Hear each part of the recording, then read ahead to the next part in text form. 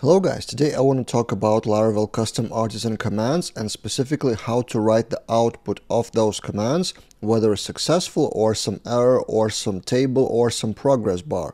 And this is interesting part of Laravel documentation, so in this video I will literally go through documentation and try it out. And this is the missing part of the documentation, not the docs itself, but how people use the docs. They are just reading the docs and thinking whether to use that function or not. But actually it's really beneficial to try it out, and then you would understand whether you want to use something or not.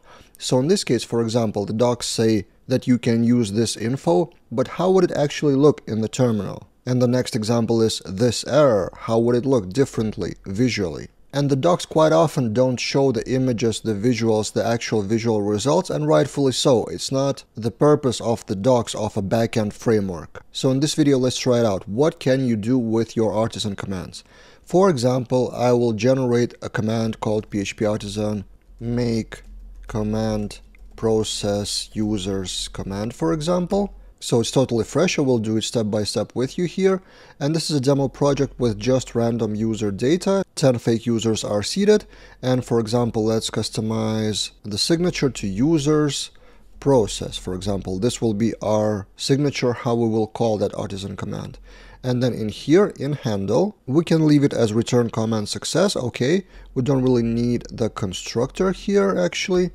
And what do we do inside of the handle? Let's do whatever, so there will be some action maybe, and then at the end let's copy this info. The comment was successful. How would it look? So we copy users process, we go to our terminal and do PHP Artisan users process. The comment was successful. Cool. So it's the same styling and color as any command, which is success. Now, okay, what changes if we use this error, for example? Let's just change this info to this error. Well, actually, let's do it side by side. This info, this error. And then if we relaunch users process, so this is how it looks, this error, which is clearly the error, right?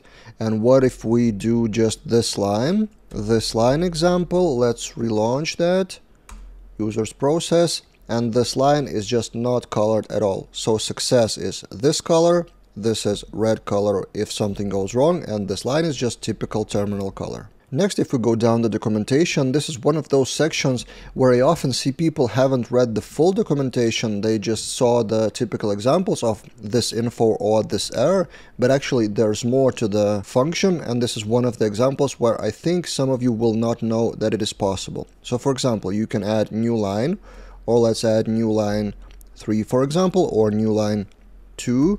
So 2 lines, and if we relaunch, we have 2 new lines. For example, if you do something visual like installation or something and you want to visually separate some process parts, this is a good way to do so.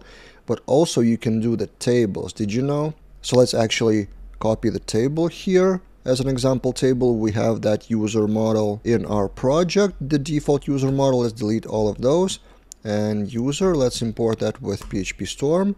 And let's see what do we see. Relaunch users process. And wow, we have a real table formatted automatically and looking great. And finally, how to create the progress bar. Did you know you can do that? So for example, let's copy this with progress bar. So instead of the table, we'll have progress bar, and inside we perform some task. Instead of performing the task, let's do just sleep for 1 second, like this. And then we don't really need the result of users. We don't really need the user as a parameter. And let's relaunch that. We have 10 users in the database. So users process. And we have 1, 2, 3, and so on. Sleeping for a second. And then when it reaches 100%, it should be over. Let's take a look. Yep. So the comment is successfully finished. And I have a separate video about progress bars, and I have more visual examples. So I will link that in the description below. And for this video, that's all I wanted to show you. For more complicated example of progress bar, for example, I have a special course on queues in Laravel. So this is queues in Laravel, and one of the lessons is showing progress for batch of jobs. So you may watch that lesson by purchasing the course about queues or subscribing to my yearly membership for the courses. The links will also be in the description below. That's it for now, and see you guys in other videos.